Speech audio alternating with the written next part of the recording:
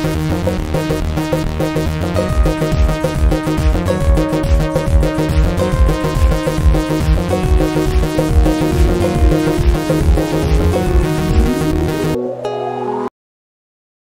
everyone, I'm Biju. Hope you are all fit and fine. Welcome you all to STELLARR. Today, I'm so excited to share some mathematics tricks to you all. If you like my video, just give a thumbs up and share it with your friends.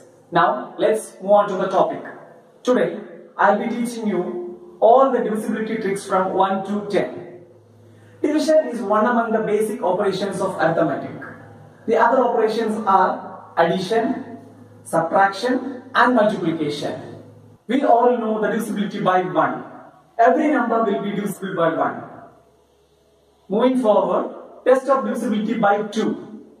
If the number is even, or if the number ends with 2, 4, 6, 8 or 0, then the number will be divisible by 2. For example, 26. The last digit is 6. So, the number will be divisible by 2. Test of divisibility by 3. For that, you have to add all the digits of the number and make it into a single number. If the number is divisible by 3, then the number will be divisible by 3. Let us take a number. Let's say 342. When 3 is added with 4 and 2, we get as 9. 9 is divisible by 3. So, the number 342 is divisible by 3 exactly. Test of divisibility by 4. If the last two digits of any number is divisible by 4, then the number is divisible by 4. Let us take an example. 428. Here, 28 is the last two digits. 28 can be divisible by 4. So, the number can be divisible by 4. Test of divisibility by 5. If the number ends with 5 or 0, then the number can be exactly divisible by 5. Let us take an example. 715. Here, the last digit is 5. So, the number 715 is exactly divisible by 5.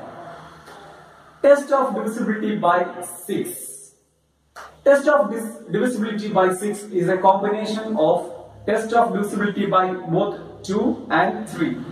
Let us take an example. 132. Here, the last digit is 2. So, it is divisible by 2. Again, we have to check the divisibility by 3. For that, we have to add the digits together. That is, 1 plus 3 plus 2. We get the answer as 6. 6 is divisible by 3.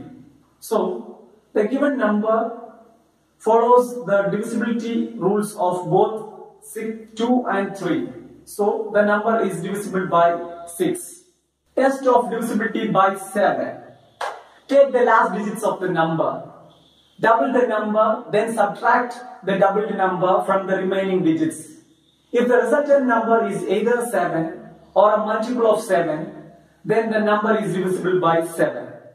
Let us take an example. Let us take 392. Here, the last digit is 2. When doubled, we get the value as 4. We have to subtract 4 from 39. We get the value as 35, which is a multiple of 7. So, 392 is divisible by 7. Test of divisibility by 8. If the last three digits of the number is divisible by 8, then the entire number is divisible by 8. Let us take an example. 14320. That is 14,320.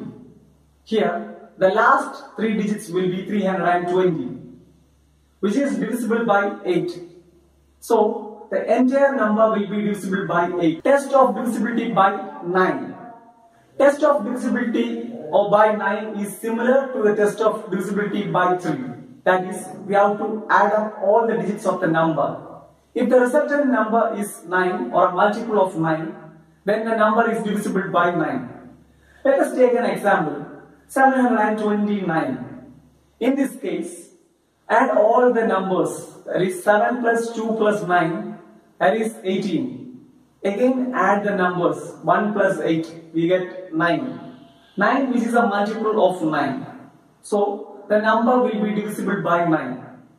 Test of divisibility by 10.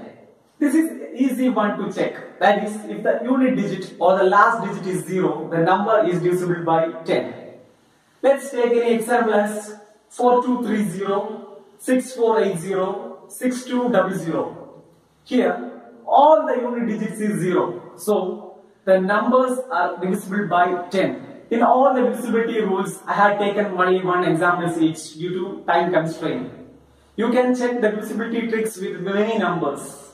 If you have any doubts or queries, feel free to contact us. Hope you would have enjoyed this video. If you find it useful, please do subscribe to our channel and support us in the form of sharing with your friends.